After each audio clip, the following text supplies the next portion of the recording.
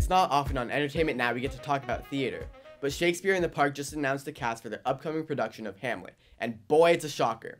Dr. Jim Corman from LA Medical.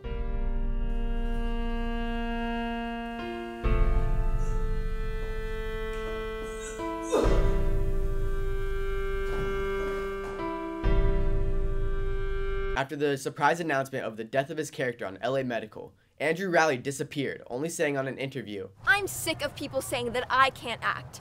LA Medical was one of the best shows on TV, thanks to Dr. Jim Corman. I promise, I'm working on something exciting, and I'll announce it soon.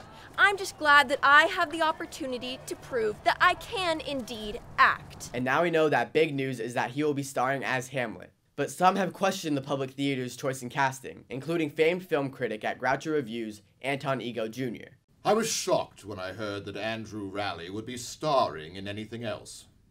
After my persistent negative reviews of his show LA Medical, I was grateful that the network saw the light and decided to cancel the show. I will of course see his version of Hamlet. I look forward to watching bored couples trying to entertain themselves rather than endure his performance. Did you hear what Anton Ego Jr. had to say about you?